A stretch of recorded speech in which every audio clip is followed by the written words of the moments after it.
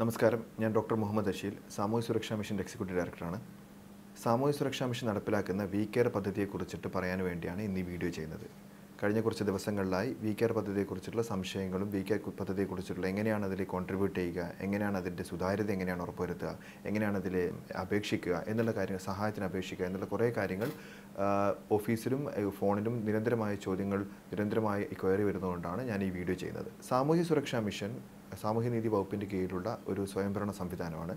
സാമൂഹ്യ സുരക്ഷാ മിഷൻ്റെ പ്രധാന ലക്ഷ്യം എന്ന് പറഞ്ഞാൽ സമൂഹത്തിൽ ദുരിതം അനുഭവിക്കുന്നവർക്ക് വേണ്ടിയിട്ട് ഒരു മിഷൻ മോഡൽ പ്രവർത്തനം നടപ്പിലാക്കാനുള്ള. ഇപ്പം 32 പദ്ധതികളാണ് സാമൂഹ്യ സുരക്ഷാ മിഷൻ വിവിധ പദ്ധതികളായി നടപ്പിലാക്കുന്നത്. അതിൻ്റെ അകത്ത് ഓട്ടിസമുള്ള കുട്ടികൾക്കുള്ള സ്പെക്ട്രം പദ്ധതിയുണ്ട്, ഭിന്നശേഷിക്ക് സ്വതന്ത്രമുള്ള അനുയാത്ര പദ്ധതിയുണ്ട്, പിന്നെ ഡയാലിസിസ് ആവശ്യമുള്ളവർക്ക് സമാശ്വാസം പദ്ധതി, കുട്ടികൾക്കുള്ള താലോലം പദ്ധതി, ക്യാൻസർ സുരക്ഷാ പദ്ധതി, വയോജനങ്ങൾക്ക് വേണ്ടിയുള്ള വയോമിത്രം പദ്ധതി, അങ്ങനെ വിവിധങ്ങളായ പദ്ധതികൾ 32 പദ്ധതികളാണ് സാമൂഹ്യ സുരക്ഷാ മിഷൻ ഇപ്പം നടപ്പിലാക്കി വരുന്നത്. പക്ഷേ ഇത്തരം പദ്ധതികൾ നടപ്പിലാക്കുമ്പോഴും ഇപ്പോൾ എൻഡോസൾഫാൻ ദുരിതബാധിതർക്കുള്ള പദ്ധതി സാമൂഹ്യ സുരക്ഷാ മിഷൻ നടപ്പിലാക്കുന്നുണ്ട്. അപ്പോൾ ഇത്തരം പദ്ധതി നടപ്പിലാക്കുമ്പോഴും ഒരു പ്രധാനപ്പെട്ട ഒരു പ്രശ്നം നമ്മൾ കണ്ടതെന്ന് പറയുന്നത് പദ്ധതികൾക്ക് അപ്പുറത്ത് വലിയ കുറേ മനുഷ്യജീവനുകളുണ്ട്. ഉദാഹരണം പറഞ്ഞു കഴിഞ്ഞാൽ ലിവർ ട്രാൻസ്പ്ലാന്റേഷൻ വേണ്ടവരുണ്ടാവാം, റീനൽ ട്രാൻസ്പ്ലാന്റേഷൻ അടിയന്തരമായി വേണ്ടവരുണ്ടാവാം.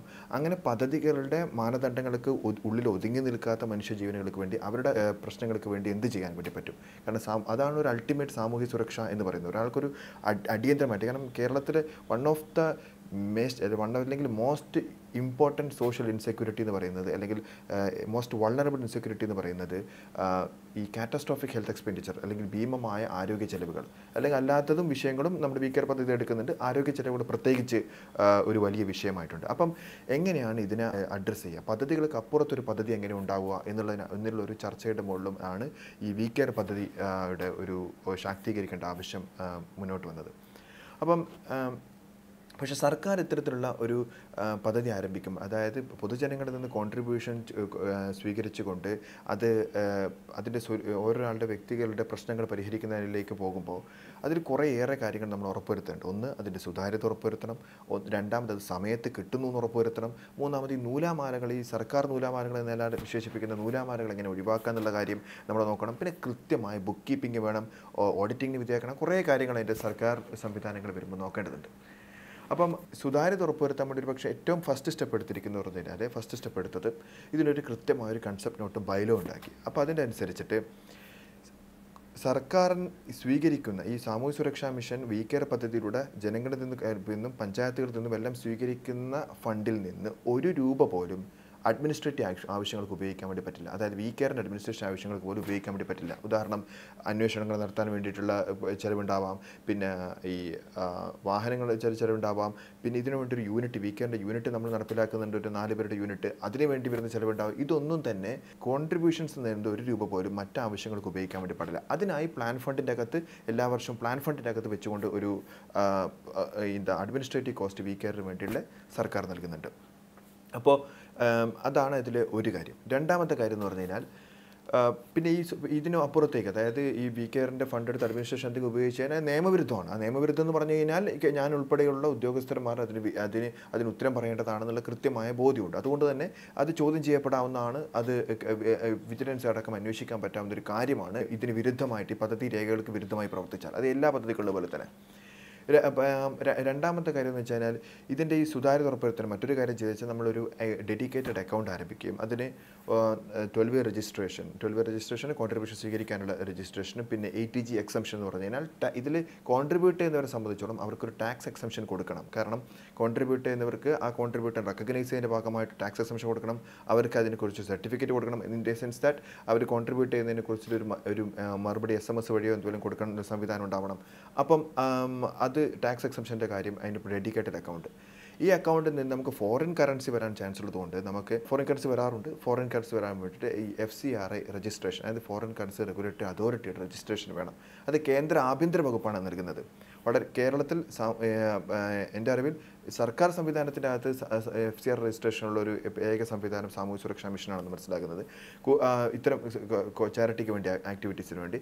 അല്ലാതെയും FCR രജിസ്ട്രേഷനിൽ കേന്ദ്ര ഗവൺമെൻറ് ഇപ്പോൾ FCR രജിസ്ട്രേഷനിൽ വളരെ സ്ട്രിക്റ്റ് ആണ്. അതുകൊണ്ട് തന്നെ FCR രജിസ്ട്രേഷൻ ൻ്റെ അകത്ത് ഫോറിൻ കോൺട്രിബ്യൂഷൻ വരുന്ന സമയത്ത് കൃത്യമായി നമ്മൾ അതിൻ്റെ റിപ്പോർട്ടുകൾ കൊടുക്കണം, 6 മാസം കൂടുന്ന റിപ്പോർട്ട് കൊടുക്കണം, കൃത്യമായ ടാക്സുകൾ അതിന് വേണ്ടിയിട്ട് അടക്കണം. അങ്ങനെയുള്ളൊരു സംവിധാനമാണ് ഈ FCR രജിസ്റ്റർ. അത് നമ്മുടെ ഈ അക്കൗണ്ടിന് കിട്ടിയിട്ടുണ്ട്, അത് എടുത്തിട്ടുണ്ട്. അത് 5 വർഷത്തേക്ക് ഇവൻ പുതുക്കിയിട്ട് 2018 തൊട്ട് 2023 വരെയുള്ള രജിസ്ട്രേഷൻ അത് ലഭ്യമാണ്. എന്നാലും അതേ രജിസ്ട്രേഷൻ എപ്പോഴും ക്യാൻസൽ ചെയ്യാവുന്നതാണ്. കാരണം ഇതിൽ ഓരോ എമൗണ്ടും ഓരോ രൂപയും അക്കൗണ്ടബിൾ ആയിരിക്കണം, ടാക്സബിൾ ആയിരിക്കണം.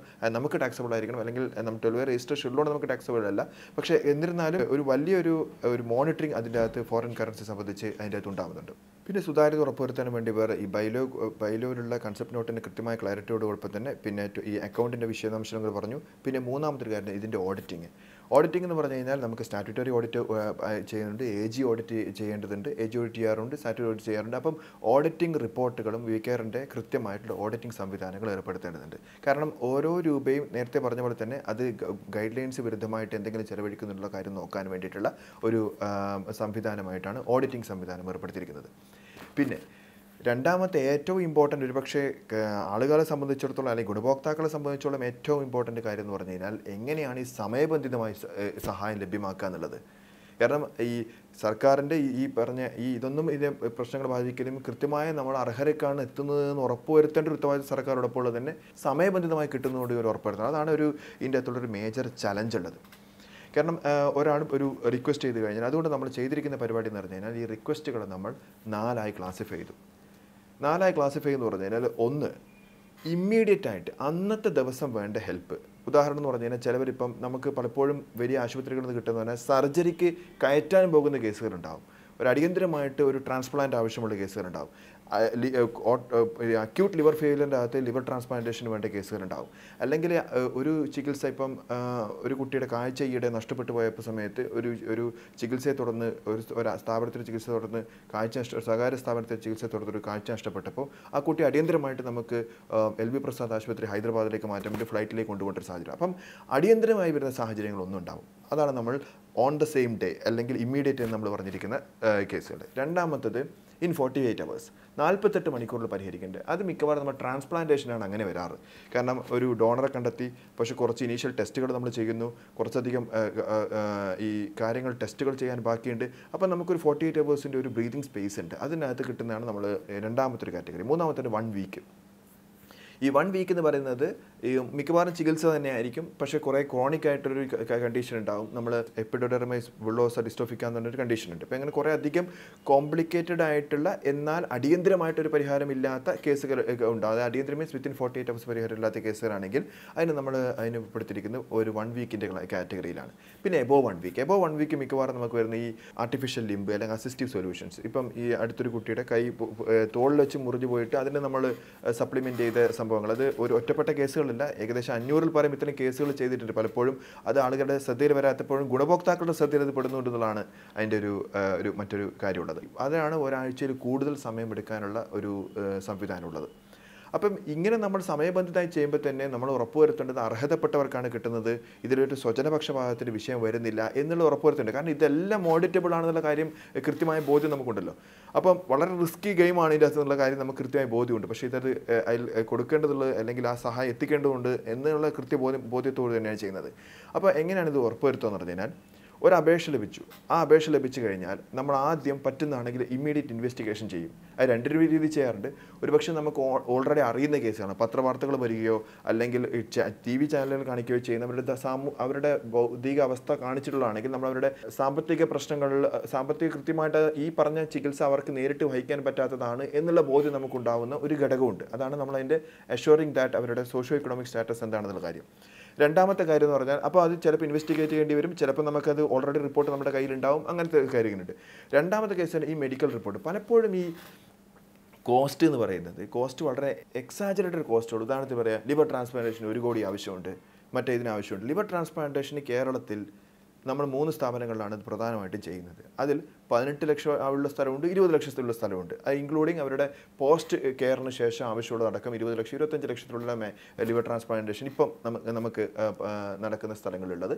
ചില സ്ഥാപനങ്ങളിൽ ചില കണ്ടീഷൻസിനകത്ത് 30 ലക്ഷം രൂപ വരെ പോകാറുണ്ട്. അപ്പോൾ അത് നമ്മളൊരു നേരത്തെ തന്നെ ഒരു കണ്ടീഷൻ ഉണ്ടാക്കിയിട്ട് പിന്നെ ബോൺ മാരോ ട്രാൻസ്പ്ലാന്റേഷൻ വേണം, അത് ഇവിടെ ഇല്ല, അവർ നമ്മുടെ കോമ്പാറ്റബിൾ ആയിട്ട് ആൾക്കാരില്ല, അങ്ങനെ വരുന്ന സമയത്ത് നമ്മൾ ജർമ്മൻ രജിസ്റ്റർ ചെയ്യുന്നത് അതിൽ നിന്ന് ആൾക്കാർ എടുക്കുന്ന സമയത്ത് നമുക്ക് 30 ലക്ഷം തൊട്ട് 35 ലക്ഷം രൂപ വരെ വരും. അത് അങ്ങനെയാണ് മേജറായിട്ട് ചികിത്സ വരിക. അതിൽ കൂടുതൽ ചികിത്സ വരുന്നത് വളരെ അപൂർവമായിട്ടുള്ള വളരെ കേസുകൾ ഉണ്ടാവാറുണ്ട് എന്നുള്ള മറ്റൊരു വസ്തുത. അപ്പോൾ ഈ ചികിത്സ ഈ ആശുപത്രി ലഭ്യമാക്കേണ്ടതുണ്ടോ, അല്ലെങ്കിൽ ഈ ചികിത്സ ശരിക്കും ആവശ്യത്തിന് എന്നെയാണോ കൊടുക്കുന്നത് എന്നുള്ള കാര്യം ബോധ്യപ്പെടുത്താൻ നോക്കാൻ വേണ്ടി ഒരു മെഡിക്കൽ ബോർഡുണ്ട്. ആ മെഡിക്കൽ ബോർഡ് ട്രിവാൻഡ്രം മെഡിക്കൽ കോളേജിലെ ഡോക്ടേഴ്സാണ്. അപ്പോൾ നിങ്ങൾ സ്വാഭാവിക ചോദ്യം തന്നെ, ഈ മെഡിക്കൽ ബോർഡ് കൂടി ഇൻവെസ്റ്റിഗേറ്റ് ചെയ്ത് എത്ര സമയം എടുക്കുന്നുള്ളത്? പലപ്പോഴും ഇത് മണിക്കൂറുകൾ മാത്രമേ എടുക്കാറുള്ളൂ. കാരണം ഇത് ചിലപ്പോൾ ഒരൊറ്റ ദിവസം രാവിലെ തൊട്ട് വൈകുന്നേരം വരെയുള്ള പ്രോസസ്സായി മാറാറുണ്ട്. ചിലപ്പോൾ നമ്മൾ ഈ റിപ്പോർട്ട് ഓൺലൈനായിട്ട് അയച്ചു കൊടുക്കുകയും അല്ലെങ്കിൽ വാട്സാപ്പ് ചെയ്ത് കൺസേൺ സ്പെഷ്യാലിറ്റിയിലെ ഡോക്ടർ, ഇപ്പം ഒരു gastro സർജറിയാണ്, liver ട്രാൻസ്പ്ലാന്റേഷനാണ്, Trivandrum മെഡിക്കലിലെ gastro surgery നമ്മൾ അയച്ചു കൊടുക്കും. അദ്ദേഹം ഇത് വേണ്ട കേസാണെന്ന് പറഞ്ഞതിന് ശേഷം ബാക്കി എല്ലാ പ്രൊസീജിയറും അതിന് ശേഷമാണ് നമ്മൾ പോകുന്നത്. അപ്പം ആ സർജറിക്ക് വേണ്ടിയിട്ട് അപ്പം കൊടുക്കുകയും നമ്മൾ ലെറ്റർ ആശുപത്രിയിൽ കൊടുക്കുകയും ചെയ്യുകയാണ്. അപ്പോൾ അതൊരു മ്യൂച്വലി അഗ്രീഡ്.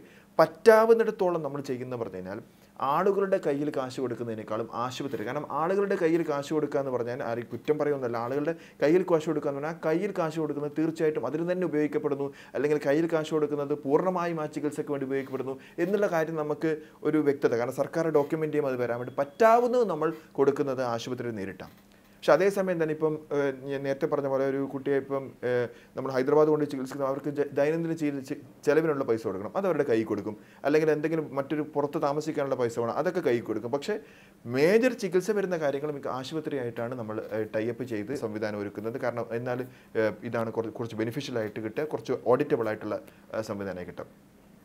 അപ്പം അടിയന്തര ഈ പറഞ്ഞ പ്രോസസ്സുകൾ കമ്പർസം അല്ല, ഇത് എളുപ്പത്തിൽ ചെയ്യാവുന്ന. പക്ഷേ ചില കേസുകളെ സംബന്ധിച്ചോളം നമുക്ക് സമയം, ഇപ്പം ഉപകരണങ്ങൾ വെക്കേണ്ട കേസുകളാണെങ്കിൽ ഒരുപക്ഷെ നമുക്ക് കുറേ അധികം ഇൻവെസ്റ്റിഗേഷൻ നടത്തിയിട്ട് കുറേ അധികം പരിശോധനകൾ, മീൻസ് ഇപ്പം നമ്മളിപ്പോൾ കൊടുത്തൊരു കേസ് ഞാൻ നേരത്തെ പറഞ്ഞ തോളത്ത് മുറിഞ്ഞു പോയി കഴിഞ്ഞാൽ വിരളനക്കാനുള്ള സംവിധാനം എങ്ങനെ ഉണ്ടാക്കും, അതിന് കുറേ അധികം പഠനങ്ങളും കുറേ അധികം ഓപ്ഷൻസ് നമ്മൾ പരിശോധിക്കേണ്ടത്. ഇതിന് നോക്കേണ്ടത് വെച്ചാൽ നമ്മൾ ആക്ച്വലി കൊടുക്കുന്ന ഒരു സാമ്പത്തിക സഹായത്തിലുപരിയായിട്ട് ഒരു പ്രശ്നം പരിഹരിച്ചു കൊടുക്കുകയാണ് ചെയ്യുന്നത്. ഉദാഹരണത്തിന് ഒരു സിവിയർ ഡിസീസുള്ള ഒരാളെ സംബന്ധിച്ചിടത്തോളം ഒരു കുട്ടിയെ സംബന്ധിച്ചിടത്തോളം അവർക്കുള്ള പ്രശ്ന പരിഹാരം എങ്ങനെയുണ്ടാണ്. ഉദാഹരണം ഞാൻ നേരത്തെ സൂചിപ്പിച്ച ആ കാഴ്ച വൈകല്യമുള്ള കുട്ടിയെ പ്രത്യേകം അടിയന്തരമായി നടത്തുന്ന ഉദാഹരണം കൊണ്ട് പറയുന്നത് അവർക്ക് കാഴ്ച തിരിച്ചു കൊടുക്കുക എന്നുള്ളതാണ് നമ്മുടെ ഉദ്ദേശം. May be that require to അവരെ LV പ്രസാദ് പോലുള്ള ആശുപത്രി ഹൈദരാബാദ് കൊണ്ടുപോകേണ്ടി വരുമായിരിക്കും. അവിടെ ഒരു ഡോക്ടർ അവരുടെ കൂടെ 2 ആഴ്ച കൂടെ താമസിക്കാൻ വേണ്ടി വിടണമായിരിക്കും. അവർക്കുള്ള ചികിത്സാ ചെലവുകൾ ഒരുപാട്, ഭക്ഷണത്തിന് ചെലവ് കൊടുക്കണമായിരിക്കും, അവർക്ക് പോഷകാഹാരങ്ങൾ കൊടുക്കേണ്ട ആവശ്യം ഉണ്ടാവും. പക്ഷേ എന്നാൽ ആ പരിഹാരം കാണുക എന്നുള്ളതാണ്. സമയബന്ധിതമായി നടപ്പിലാക്കാൻ വേണ്ടി ഞാൻ പറഞ്ഞ ഒരു കാര്യം എന്ന് പറഞ്ഞാൽ അതിൻ്റെ പ്രൊസീജിയർ റിക്വസ്റ്റ് നമ്മൾ ക്ലാസിഫൈ ചെയ്യുന്നു. രണ്ടാമത് അതിൻ്റെ ഒരു പ്രൊസീജിയർ നമ്മൾ കൃത്യമായി എസ്റ്റാബ്ലിഷ് ചെയ്ത് ആ കൃത്യമായി എസ്റ്റാബ്ലിഷ് ചെയ്യുന്നതിൻ്റെ അകത്ത് സമയം കുറച്ചുകൊണ്ട് എന്നാൽ അർഹതപ്പെട്ടവർക്കാണ് ലഭ്യമാക്കുന്നത് എന്നുള്ള ഉറപ്പുവരുത്താൻ സംവിധാനം ഉണ്ടാക്കി. മൂന്നാമത്തെ കാര്യം എന്ന് വെച്ചാൽ വളരെ ഇമ്പോർട്ടൻ്റ് ആയ കാര്യം എന്ന് വെച്ചാൽ ഓൾറെഡി ചില കോൺട്രിബ്യൂഷൻസ് സ്വീകരിച്ചിട്ടുണ്ടാകും. ഉദാഹരണത്തിന് നമ്മൾ ചില കേസുകൾ ഓൺലൈനായിട്ടുള്ള മാധ്യമങ്ങളിൽ കാണുന്നതുണ്ടാവാം, ചില കേസുകൾ നമ്മൾ TV-യിൽ കാണുന്നതുണ്ടാവാം, ചില കേസുകൾ പത്രത്തിൽ കാണുന്നതുണ്ടാവാം, ചിലത് ഓൾറെഡി അവരുടെ ചുറ്റുവട്ടത്തിലുള്ള ആൾക്കാരെല്ലാം കൂടിയിട്ട് ഒരു ബാങ്ക് അക്കൗണ്ട് ഉണ്ടാക്കി മിക്കവാറും പല പഞ്ചായത്ത് പ്രസിഡന്റുമാരും പല പഞ്ചായത്ത് വാർഡ് മെമ്പർമാരും അങ്ങനെയുള്ള അവിടെയുള്ള ഒരു പ്രശ്നം ഉണ്ടാകുന്ന സമയത്ത് ആ പ്രശ്നം പരിഹരിക്കാൻ വേണ്ടി ചെറിയൊരു ഗ്രൂപ്പ് ഉണ്ടാക്കി കുറച്ചധികം കോൺട്രിബ്യൂഷൻ നടത്തിയിട്ടുണ്ടാവും. ആ കോൺട്രിബ്യൂഷൻ കൂടി നമ്മൾ ഇപ്പോൾ ഉദാഹരണത്തിന് പറഞ്ഞു കഴിഞ്ഞാൽ ഒരു ചികിത്സയ്ക്ക് വേണ്ടി വരുന്ന ഒരു 30 ലക്ഷം രൂപയാണെന്ന് വിചാരിച്ചോളൂ. ഇവർ നമ്മളോട് വിളിച്ച് പറയുന്നത് വെച്ചാൽ നമ്മളിങ്ങനെ ഒരു ടീം ഇതുണ്ടാക്കി നമുക്ക് ആകെ ഇതുവരെ 15 ലക്ഷമാണ് കളക്ട് ചെയ്യാൻ പറ്റുക, മറ്റ് 15 ലക്ഷത്തിന് വേണ്ടിയാണ് നമ്മൾ ഇതൊക്കെ തന്നെ നമ്മൾ ഈ 15 ലക്ഷം ആശുപത്രിയിൽ അടക്കാനും തുടർന്നുള്ള നമ്മൾ ഏറ്റെടുക്കുമെന്നുള്ള കാര്യം ഉറപ്പുകൊടുക്കുകയാണ്. അപ്പോൾ അതാണ് നമ്മളതിൽ ചെയ്യുന്നൊരു പ്രധാനപ്പെട്ട കാര്യം. ഇവിടെ ഒരു കാര്യം പറയാതെ വയ്യ, നമ്മളതിനെ തീർത്തും മറച്ചു വെച്ചുകൊണ്ടോ അല്ലെങ്കിൽ അണ്ടർ ദ കാർപ്പറ്റ് ആക്കിയിട്ടോ കാര്യമില്ല. കാരണം പലപ്പോഴും നമ്മൾ ചില കാര്യങ്ങളുടെ അസ്വസ്ഥരാവുക അല്ലെങ്കിൽ അതിന് മറ്റൊരു ആംഗിൾ അതിന് എടുക്കരുത്. നമുക്കുണ്ടായ അനുഭവങ്ങൾ ചിലത് പറയേണ്ടിയിരിക്കുന്നു. അപ്പോൾ അതായത് ഒരു കുട്ടിയുടെ കേസിൻ്റെ അകത്ത് ചാനലുകളിൽ ഒരു വാർത്ത വരികയും ആ വാർത്ത എടുത്തിട്ട് നമ്മൾ ഏറ്റെടുക്കുകയും ആ ഏറ്റെടുത്ത കേസിനകത്ത് നമുക്ക് സർക്കാർ ഏറ്റെടുക്കുകയുണ്ടായി. ഇൻഡിപെൻഡൻ്റ് ആയ ഒരു ബാങ്ക് അക്കൗണ്ട് തുടങ്ങുകയും ചെയ്തു. ആ ബാങ്ക് അക്കൗണ്ടിലേക്ക് അവർ കുറേ കോൺട്രിബ്യൂഷൻ സ്വീകരിക്കുകയും ചെയ്തു. ഈ സർക്കാർ അത് ഇനീഷ്യൽ എടുത്ത കേസായതുകൊണ്ട് കുറച്ച് അതിലൊരു പരസ്യമൊക്കെ ഉണ്ട്. അപ്പോൾ ബാങ്ക് ഓഫ് ബറോഡയിലായിരുന്നു കേസുണ്ട്. ബാങ്ക് ഓഫ് ബറോഡക്കാർ കുറച്ചാണെങ്കിൽ നമ്മൾ വിളിച്ചു ചോദിച്ചു, നിങ്ങൾ സർക്കാർ ഈ അക്കൗണ്ടായിട്ട് ബന്ധമുണ്ട്, നമ്മൾ ആ അക്കൗണ്ടായിട്ട് ബന്ധമില്ല, അപ്പോൾ ഈ അക്കൗണ്ടിൽ ഇപ്പം അതിൻ്റെ സീലിംഗ് ലിമിറ്റ് 5 കോടി രൂപ കടന്നിരിക്കുന്നു. 5 കോടി രൂപ കോൺട്രിബ്യൂഷൻ സുമനസ്സുകൾ ഒരു വ്യക്തിയുടെ അക്കൗണ്ടിലേക്ക് ചെയ്തിട്ടുണ്ട്. അപ്പോൾ നമ്മൾ ഇത് വേറൊരു അക്കൗണ്ടല്ല, ഒരു പാരൻസും കുറച്ച് ആൾക്കാരും കൂടി തുടങ്ങിയ അക്കൗണ്ടാണ്. അപ്പോൾ അക്കൗണ്ടിലേക്ക് കോൺട്രിബ്യൂട്ട് ചെയ്തിട്ടുണ്ടെന്ന് പറഞ്ഞു. അപ്പോൾ നമ്മൾ സ്വാഭാവികമായിട്ടും അതിന് ശേഷം മറ്റുള്ളവർ കൊടുക്കുമ്പോൾ നമുക്കാണ് ഉള്ള വളരെ കുറച്ച് എമൗണ്ട് ആണുള്ളത്. അമൃത ആശുപത്രിയിൽ അഡ്മിറ്റ് ആയിരുന്നു. അമൃത ആശുപത്രി വന്ന സമയത്ത് 7.5 ലക്ഷം രൂപ മാത്രമേ അവരുടെ ചികിത്സാ ചിലവായിട്ടുള്ളൂ. കോൺട്രിബ്യൂഷൻ സ്വീകരിച്ചത് കാരണം ആ ഭീകരമായൊരവസ്ഥയാണ്. നിങ്ങൾക്കെല്ലാം പേര് പറഞ്ഞ ഒരുപക്ഷെ ഓർമ്മയുണ്ടാകും, പക്ഷേ ഞാൻ പേര് പറയുന്നില്ല. അപ്പോൾ ആ ഭീകരമായ അവസ്ഥ കണ്ടതിന് ശേഷം ആളുകൾ കോൺട്രിബ്യൂട്ട് ചെയ്ത് ഇപ്പോഴും അത് കറങ്ങി നടക്കുന്നുണ്ട്. വാട്സാപ്പിലൊക്കെ 5 കോടി രൂപയിലധികം അവിടെ കോൺട്രിബ്യൂട്ട് ചെയ്തു. പക്ഷേ ചിലവ് വന്നത് 7.5 ലക്ഷം രൂപ മാത്രം. ആ 7 ലക്ഷം ഏറ്റെടുക്കാൻ നേരത്തെ സർക്കാർ നമ്മൾ എഴുതി കൊടുക്കുകയും ചെയ്തിട്ടുണ്ടെന്നുള്ളതാണ്. അമൃതക്കാർ നമ്മുടെ ആ പൈസ ചോദിച്ചു. നമ്മൾ ഇവർക്ക് എഴുതി ആ അക്കൗണ്ടിനവരോട് എഴുതി നിങ്ങൾ ഈ പൈസ അടക്കണം, കാരണം നിങ്ങൾക്ക് ഇപ്പോൾ ഓൾറെഡി നല്ലോണം പൈസ ഉണ്ടെന്ന് പറഞ്ഞു. പക്ഷേ അതടച്ചില്ല. അമൃത നമുക്കെതിരെ ചോദിച്ചു പറഞ്ഞാൽ അമൃത വളരെ സഹകരിക്കുന്നത്. അമൃത ആശുപത്രിയെ കുറിച്ച് എന്താ പറയുന്നത്? അമൃത ആശുപത്രി നമുക്ക് പറഞ്ഞു കാശ് തരേണ്ടതാണ്, കാരണം അക്കൗണ്ട് അവരുടെ ഓഡിറ്റിംഗ് ക്ലോസ് ചെയ്യണമെന്ന് പറഞ്ഞു. അപ്പോൾ നമ്മളിവർക്ക് വീണ്ടും ലെറ്റർ എഴുതി നിങ്ങളിങ്ങനെ ഈ പൈസ അടക്കണം, കാരണം നിങ്ങളെപ്പോലെ നിങ്ങൾ മുമ്പ് അനുഭവിച്ച ദുരിതത്തെക്കാൾ കൂടുതൽ ദുരിതം അനുഭവിക്കുന്നവർക്ക് വേണ്ടി കൊടുക്കാൻ വേണ്ടിയുള്ള പൈസയാണ്. നിങ്ങൾ ഇന്ന് കോടീശ്വരരാണ്, അതുകൊണ്ട് നിങ്ങൾ ഈ പൈസ അടക്കണം എന്നുള്ള കാര്യം എഴുതുകയും അല്ലെങ്കിൽ നമ്മളത് ലീഗൽ നടപടിക്ക് പോകും എന്ന് പറഞ്ഞിട്ട് വന്നു. ഇതുവരെ അടച്ചിട്ടില്ല, അത് മറ്റൊരു വിഷയം. അപ്പോൾ ഇതൊരു വലിയൊരു പ്രശ്നം എന്താണെന്ന് വെച്ചാൽ 7.5 ലക്ഷം രൂപ അടക്കാനുള്ളത്, പക്ഷേ 5 കോടി രൂപ വന്നു. അതിൻ്റെ അകത്ത് തന്നെ അവരുടെ ബാങ്കിൻ്റെ ഡീറ്റെയിൽസ് മൊത്തം എടുത്തപ്പോൾ ഒരു പ്രാവശ്യം 43 ലക്ഷം പിൻവലിച്ചിട്ടുണ്ട്, ഒരു പ്രാവശ്യം 20 ലക്ഷം പിൻവലിച്ചിട്ടുണ്ട്. പക്ഷേ ഇതൊന്നും ആ കുട്ടിയുടെ സഹായത്തിന് എത്തിയിട്ടില്ല. അപ്പോൾ അങ്ങനെ ഒരു വശമുണ്ട് ഒരു വശത്ത്. അതേസമയം തന്നെ നല്ലോണം കോൺട്രിബ്യൂട്ട് ചെയ്ത് കൃത്യമായിട്ട് അക്കൗണ്ടുകൾ വെച്ചുകൊണ്ട് ചെയ്യുന്ന സംവിധാനങ്ങളുണ്ട്, അതില്ല എന്നല്ല ഞാൻ പറയുന്നത്. അപ്പോൾ ഒരു കേസിന് ഇപ്പോൾ അടുത്ത് കേരള കൗമുദിയുടെ വാർത്ത കണ്ടിട്ട് നമ്മൾ വിളിക്കുകയുണ്ടായി. അത് വിളിച്ചപ്പം ഈ ഒരു ടീം കളക്ട് ചെയ്ത ആൾക്കാർ, പൈസ കളക്ട് ചെയ്ത ആൾക്കാർ, അവരോട് നമ്മൾ സംസാരിച്ചു. എത്ര കളക്ട് ചോദിച്ചു? 25 ലക്ഷം കളക്ട് ചെയ്തു എന്ന് പറഞ്ഞു. കുട്ടിക്ക് ചികിത്സിക്കാൻ 30 ലക്ഷമാണ് വേണ്ടത്. നമ്മൾ പറഞ്ഞു 25 ലക്ഷം നിങ്ങൾ അവിടെ അടക്കും, ബാക്കി നമ്മൾ ഏറ്റെടുക്കാം, കാരണം കുട്ടിക്ക് നാളെ സർജറി ചെയ്യേണ്ടതാണ്. അപ്പോൾ അവർ നമ്മളോട് പറഞ്ഞു നമ്മൾ 10 ലക്ഷം രൂപയാണ് ഈ കുട്ടിക്ക് വേണ്ടി വിചാരിച്ചിരിക്കുന്നത്, ബാക്കി 15 ലക്ഷം രൂപ മറ്റുള്ളവർക്ക് വിതരണം ചെയ്യാൻ വേണ്ടിയാണെന്ന്. Which is A bit disturbing for us, because ഈ കുട്ടിയുടെ വീഡിയോ കാണിച്ചതിന് ശേഷം അതിൽ കളക്ട് ചെയ്യുന്ന പൈസ ആ കുട്ടിക്ക് പൂർണ്ണമായി എത്തുന്നതിന് മുമ്പ് തന്നെ മറ്റുള്ളവർ കൊടുക്കുന്ന ഒരു സാധനം, അത് നമുക്കൊരു അസ്വസ്ഥത ക്രിയേറ്റ് ചെയ്തു. കാരണം ഇതൊക്കെ ഒരു വസ്തുതകളാണ്, ഇതെല്ലാം കൃത്യമായ തെളിവുകളുള്ള വസ്തുതകളാണ്. ഇത് പോയിന്റ് ഔട്ട് ചെയ്യുന്നതെന്ന് പറഞ്ഞു കഴിഞ്ഞാൽ don't think that everything around us is very Rossi and when there is no question, ചോദ്യങ്ങൾ ചോദിക്കാൻ പറ്റില്ല എന്നുള്ളൊരു സംവിധാനമില്ല. സാമൂഹ്യ സുരക്ഷാ മിഷൻ ഞാൻ പറയില്ല, വി കേരളയ്ക്ക് നിങ്ങൾക്ക് എത്ര ചോദ്യങ്ങൾ ചോദിക്കാം. ഒരു ചെറിയൊരു പാളിച്ച നമ്മുടെ ഉണ്ടാവുകയാണെങ്കിൽ വിജിലൻസ് അന്വേഷണ വിധേയമാക്കാം. ഓഡിറ്റ് ഉണ്ട്, സംവിധാനങ്ങളുണ്ട്, ATG എക്സെപ്ഷൻ ഉണ്ട്, FCR ഉണ്ട്, കേന്ദ്ര ആഭ്യന്തര വകുപ്പ് അടക്കം പരിശോധിക്കുന്ന സംവിധാനം. കാരണം അതൊന്ന് പരിശോധനകൾക്ക് വിധേയമായിരിക്കണം. കാരണം money is A very dangerous thing. When you play with money and that too with others' money, we should be extra careful when we do that. അതുള്ള കാര്യം ബോധ്യപ്പെടേണ്ടതുണ്ട്. അപ്പം അതാണ് ഞാൻ പറഞ്ഞ ഒരു കോൺട്രിബ്യൂഷൻസിൻ്റെ ചെയ്യും. അപ്പോൾ കോൺട്രിബ്യൂഷൻസ് നമ്മൾ ഇപ്പോൾ ഓൺലൈൻ സംവിധാനങ്ങൾക്കെല്ലാം ഒരു പകരമാണോ അങ്ങനെ ഒരു കുറേ ഇതുണ്ട്? അല്ല, ഒരിക്കലും അല്ല, മനസ്സിലാക്കേണ്ടതുണ്ട്. പലപ്പോഴും ഞാൻ നേരത്തെ പറഞ്ഞ പോലെ കോൺട്രിബ്യൂഷൻസ് വളരെ സപ്ലിമെൻ്ററി ആയിരിക്കും. വീട്ടുകാരുടെ കോൺട്രിബ്യൂഷൻ ഉണ്ടാവും, ഓൺലൈനായിട്ട് സ്വരൂപിച്ച കോൺട്രിബ്യൂഷൻസ് ഉണ്ടാവും, പിന്നെ ചികിത്സയ്ക്ക് ആവശ്യമാണ്. കാരണം നമ്മുടെ ലിമിറ്റേഷൻ എന്ന് പറഞ്ഞു കഴിഞ്ഞാൽ പറ്റുന്നത് നമുക്ക് ചികിത്സയ്ക്ക് വേണ്ടിയാണ് നമ്മൾ എടുക്കുക. ഒരു ചികിത്സ ഇപ്പോൾ ആശുപത്രി കൊടുക്കേണ്ട കാശ് നമ്മളെടുക്കും, അതേസമയത്ത് അവർക്ക് മറ്റൊരു പ്രശ്നം ഉണ്ടാവും, അതിനുശേഷം ഒരു പക്ഷേ ഓൺലൈൻ സംവിധാനം ആവശ്യമായിട്ട് വരും. അപ്പം കോൺട്രിബ്യൂഷൻ ഇപ്പോൾ നേരത്തെ പറഞ്ഞ പോലെ 10 ലക്ഷം രൂപ ചികിത്സിക്കാൻ 10 ലക്ഷം രൂപ ആണെങ്കിൽ അവർ 5 ലക്ഷം രൂപയാണ് ഓൺലൈനായിട്ട് കളക്ട് ചെയ്ത് വെച്ചാൽ 5 ലക്ഷം രൂപ മറ്റ് 5 ലക്ഷം മാത്രം നമ്മൾ നോക്കിയാൽ മതി. അങ്ങനെ ഇതൊരു സപ്ലിമെൻ്ററിയോ കോൺട്രിബ്യൂട്ടറിയോ ആയിട്ടാണുള്ളത്. ഓൺലൈൻ കളക്ഷനും മറ്റ് സംവിധാനങ്ങളുടെയും സപ്ലിമെൻ്ററിയോ കോൺട്രിബ്യൂട്ടറിയോ ആയിട്ട് മാത്രമാണ് വി കെയർ ഫംഗ്ഷൻ ചെയ്യുന്നത് പറഞ്ഞു കഴിഞ്ഞാൽ V are in to the solutions എന്നുള്ളതാണ് അതിൻ്റെ അകത്തുള്ളത്. It's not replacing anything. അങ്ങനെ ആവില്ല, കാരണം വെച്ചാൽ the demand for that is huge, അത് നമുക്കറിയാം. ഇപ്പം പക്ഷേ അതുകൂടാതെ വി കനോട്ട് ബി ചൂസി. ഇപ്പം ഒരാൾ ഒരു അപേക്ഷ തന്നു, ഈ അപേക്ഷ നമ്മൾ ഏറ്റെടുക്കില്ല, മറ്റൊരു അപേക്ഷയിലേക്ക് പോകാൻ നമുക്ക് പറ്റില്ല, കാരണം സർക്കാരിൽ അങ്ങനെയാണ്. അല്ലാതെ നമുക്ക് സൗകര്യമുള്ള ഒരാളുടെ സംവിധാനത്തിലേക്കോ സൗകര്യമുള്ളവർക്ക് വേണ്ടി അക്കൗണ്ട് തുടങ്ങാനോ നമുക്ക് സാധിക്കില്ല. ദാറ്റ് ടു നമ്മുടെ സമയം എത്ര കുറവുണ്ടെന്ന് പറഞ്ഞു കഴിഞ്ഞാലും 24 മണിക്കൂർ ഫംഗ്ഷൻ ചെയ്താണെങ്കിൽ നമ്മളത് ചെയ്യേണ്ടതുണ്ട്. It is one of our project. ഞാൻ നേരത്തെ പറഞ്ഞ 32 പ്രോജക്റ്റിൽ പുറത്തുള്ളൊരു പ്രോജക്റ്റാണ് ഇത്. But we do respect the entire applications. അപ്പോൾ അതിന് വേണ്ടിയിട്ട് കൃത്യമായ ഒരു നടപടിക്രമം നമ്മൾ സെറ്റ് ചെയ്തിട്ടുണ്ട്. കാലതാമസങ്ങൾ ഇതിൻ്റെ അകത്ത് ചിലപ്പോൾ ഉണ്ടാവുന്നുണ്ടെങ്കിൽ ഈ പറഞ്ഞ പോലെ നമ്മൾ ഇല്ലാതിരിക്കാൻ മാക്സിമം ശ്രമിക്കാറുണ്ട്. ഇതൊരു കോൺട്രിബ്യൂഷനിൽ ഇതൊരു കോൺട്രിബ്യൂട്ടർ, അതായത് ഓൺലൈൻ വഴി സ്വീകരിക്കുന്നതോ കൃത്യമായി ഓൺലൈൻ സ്വീകരിക്കും. ഞാൻ നേരത്തെ പറഞ്ഞ പോലെ ഇതിൻ്റെ അകത്ത് everything is not Rossi in that.